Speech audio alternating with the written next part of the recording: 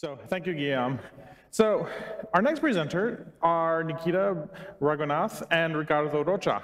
So Nikhita is a staff software engineer at VMware, and Ricardo is a computing engineer at CERN, as well as a former KubeCon and Cloud Native Con chair emeritus. So today, they will discuss how the community can work together to address project health and strengthening the ecosystem, as well as highlighting some invaluable contributions from some amazing contributors. So please welcome Nikhita and Ricardo. Working on a regular, do it faster, makes us stronger, more than ever. After our work is never over. Working on a regular, do it faster, makes us stronger. Hey everyone, I'm Nikhita. Hello, I'm Ricardo. We're here today to talk to you about the work from the Technical Oversight Committee at the CNCF, and we'll talk about some tales of the cloud native community.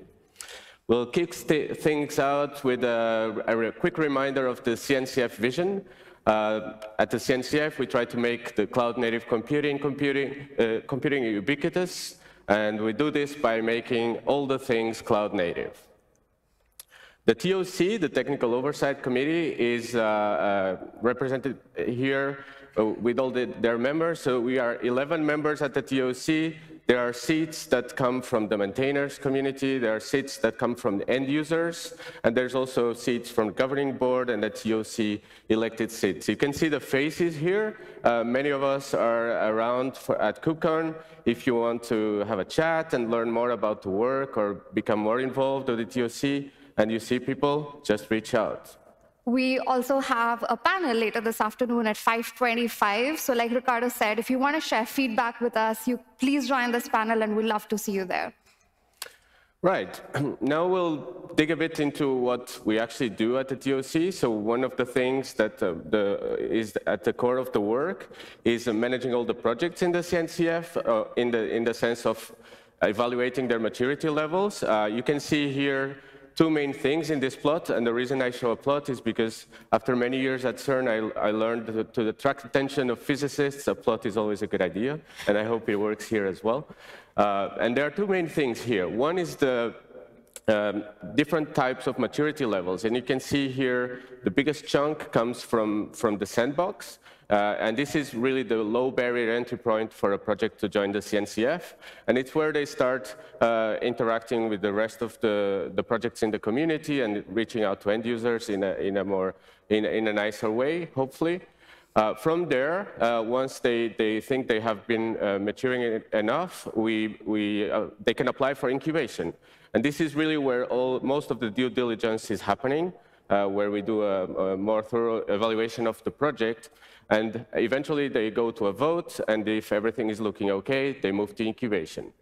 And finally, after some time in incubation, after they think they are mature and we evaluate that the project becomes sustainable at the long term, they move to graduation.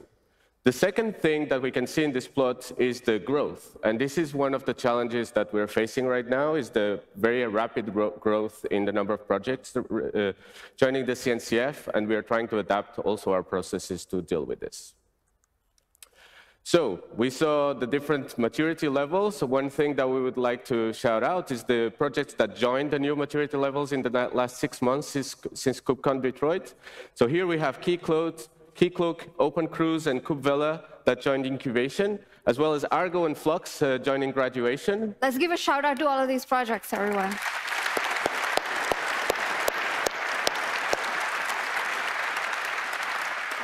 So in the next couple of minutes, I will have a few more plots to show. And this is really to look at the sandbox that we saw before. In here, we see a plot that shows the number of project submissions, new submissions to join the sandbox. And we can see that they keep coming, and there's a trend that is stable in the last 2.5 years, more or less. You can also see the rate of projects being approved and not approved. Projects not approved, usually it's because we don't think they fit the CNCF, or because we ask for more information for them to reapply later. If we look at the SANDBOX numbers in a different way, it's actually quite interesting. So here we are looking at the projects that have been approved only. An interesting bit here is to look at how much diversity we have in the type of submissions coming into the CNCF. And you see here projects from large areas like monitoring or service mesh, but you also see some very more niche areas like key management. And really this plot is not to be very detailed, but it's really to show the diversity in the submissions. Here we were looking at the subcategory distribution of the projects according to the subcategory in the CNCF landscape. If we go a bit higher level, we see the category as well. And if we group them by year, we can try to start seeing some trends, maybe. Previous one. Yeah. We can start seeing here some trends. So here, for example, if we look at the categories, we see on the left application definition and development, and we see that the submissions are pretty steady in the last 2.5 years. But we start seeing provisioning and things like orchestration where there was a bump earlier. So if we move to another view, which is looking at the tags, and the tags are the technical advisory groups, and they're the bodies in the TOC that help us focus on specific areas of the landscape. And we see here all the ones that we had submissions already. There are actually a few new ones as well. But again, if we look at app delivery, we see pretty steady rate of new projects joining. But if we look at security, we start seeing trends. There was a big bump in the number of submissions in the last 1.5 years or so. And this matches the trends we see in the technology as well because of the recent events. And finally, the last one I would like to show, and then done with plots for today. Here, it's the same view of the subcategories in the same distribution across years. And maybe this is something we can use as a tool to look a bit deeper into the landscape. On the left, you see, again, application definition and the common rate of submissions across the last 2.5 years. But if you look further to the right with the big bump, that's actually security. And again, this follows trends in the technology areas. We also see things like databases, which is curious that we don't get that many submissions in this area. It might be that these projects are not so interested in joining cloud native, but actually that doesn't seem to be the case. So maybe it's something to look a bit deeper into. So let's talk a little bit about what the TOC is working on. So one of the core items that we are looking at right now is to establish something called as cloud-native guideposts. As the name suggests, these are guiding points that have assisted past cloud-native projects or past projects in the past to mature and grow in the cloud-native ecosystem. So if other projects leverage these steps to increase their adopters, contributors, or improve their maturity, they can actually find that their path to graduation is much more achievable. So what does this include? So these include answers to questions like how do you improve your project security, reliability, governance, community health, and so on. There is an open pull request that documents this, and we're actively looking for feedback. You can either join the TOC panel later this afternoon or just scan this QR code, and you'll find more of these QR codes across the slides to open a link to the PR and submit your feedback there. Just to be clear, this is just guidance. This is not requirements to move between levels. Having said that, we are also reworking some of the criteria for projects to move from incubation to graduation. This is clearly a very huge effort, which has a direct impact on the technical vision of the CNCF. So we are first looking to collect feedback from maintainers and community members. So you can reach out to both Ricardo and me and other TOC members during KubeCon if you also want to provide more open-ended feedback. Now, I guess most of you have seen the cloud-native landscape, and I wouldn't be surprised if you find it overwhelming and confusing. In fact, the TOC ourselves sometimes look like this when we are reviewing proposals for projects that want to join the CNCF. But Joe Bira once aptly described this as beautiful chaos. And this is what innovation looks like. It's like a tropical rainforest. It's chaotic, it's messy, but it's also a source of genetic innovation. Andrew Randall also called this model of letting 1,000 flowers bloom being a core strength of the CNCF. The lack of gatekeeping is what drives innovation. And the TOC also works to bring order out of this chaos to through projects moving from SANDBOX to incubation to graduation. Like, we could also see that in the data that Ricardo just presented. Our hope is also that in the next coming months, we are going to explore ways to make the landscape more easy to consume so that no one has to look like this when they talk about it again. Now, we talked a lot about what the TOC is working on, but managing the complexity of this landscape is actually a community effort. And like Ricardo mentioned, CNCF has groups called tags or technical advisory groups that focus on a particular area like security, storage, runtime, and so on. So let's see what they are and what they've been up to. As a bonus, we also asked tag leads to nominate a few individuals who've been doing great work in the community. Let's see who they are. Right, let's start with tag security. So tag security has been really busy in the last 6 months, and their highlights from this period have been the work on the software supply chain policy project and the white paper. They've introduced the myriad time zone meetings, which I'm sure are very helpful for a lot of us attending KubeCon this week, as well as running lightweight threat models. They would like to highlight the work, incredible work by John in the software supply chain policy project, as well as Rowan and Marco for setting up the new time zone meetings and running the lightweight threat models. Tag Runtime has published and is also working on several white papers to answer questions like, what does edge native mean? What are the various batch scheduling options available in the ecosystem today? And on the CDI, or the container device interface side of things, they've been busy adding CDI support to multiple container runtimes, like Containerd, Cryo, and so on.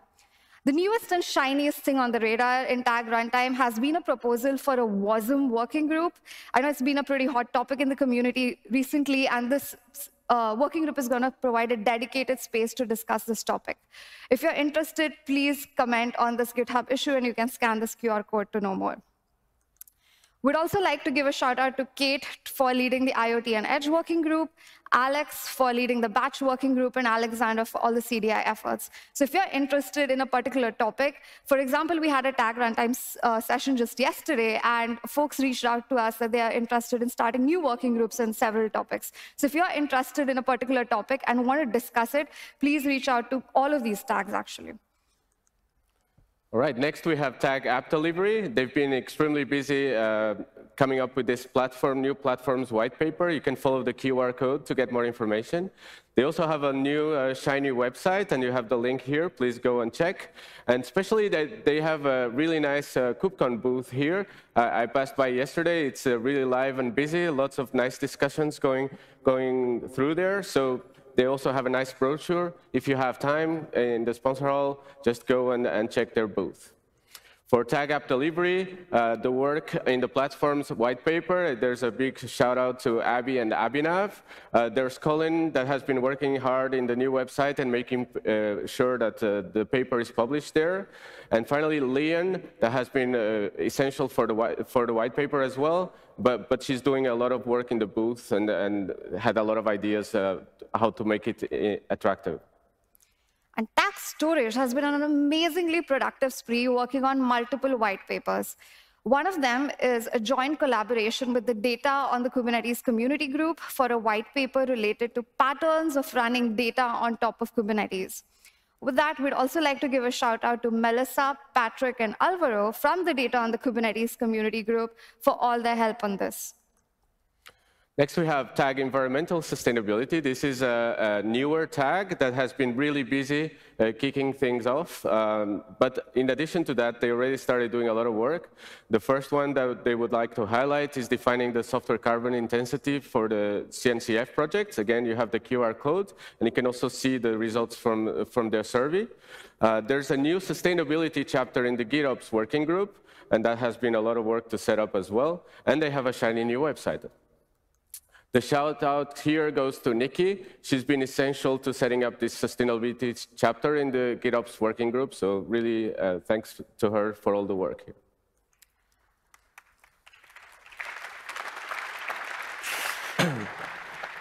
Okay, we have a lot of more tags to cover. So like talking about tag observability, they facilitated the vision for adding continuous profiling data as a signal type in OpenTelemetry, which was a huge effort that spanned multiple community discussions. There's also a proposal, it's not a working group yet, but there is a proposal to create a working group to conduct research and analysis into the various observability query languages available in the ecosystem today, and deliver a set of recommendations that can be turned into a standard with a reference implementation. If you have opinions or ideas about this working group, again, please comment on this GitHub issue. We'd like to give a shout out to Ryan for leading all the profiling effort, Ken for leading a working group last year related to creating an OpenTelemetry demo, and Vijay and Chris for the observability query languages proposal initiative. Next, we have Tag Network. They've been very busy setting up this mesh-free playground for all the projects. You have the QR code and the link. I've tried it out, and we can all go and play. The shout-out here goes to Pranav. He's been like getting the prize of chop wood, carry water in this area, and he's been essential on setting up the mesh-free playground. And Tag Contributor Strategy has been doing great with contributor growth and mentoring initiatives, including a Maintainer Circle event here at KubeCon yesterday. They've also been working, helping the TOC recently. So I talked a lot about reworking the graduation criteria in the beginning. Tag Contributor Strategy has been an outstanding help on it.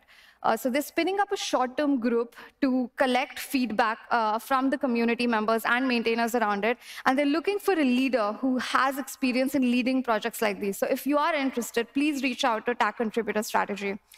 We'd also like to give a shout out to Jay, who has been leading all the Maintainer Circle events, including the one here at KubeCon. Dave. And then Jay has been running mentoring initiatives with the Maori community in New Zealand with the idea that we can replicate some of this work to bring more underrepresented groups into CNCF projects over time.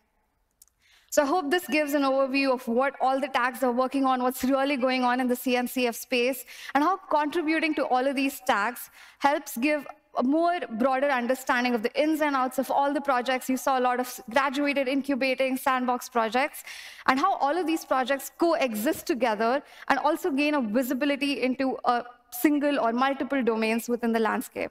So I hope you all get involved. And like the wonderful tulips of Amsterdam, come see the community in bloom. Thank you, everyone. Thank you.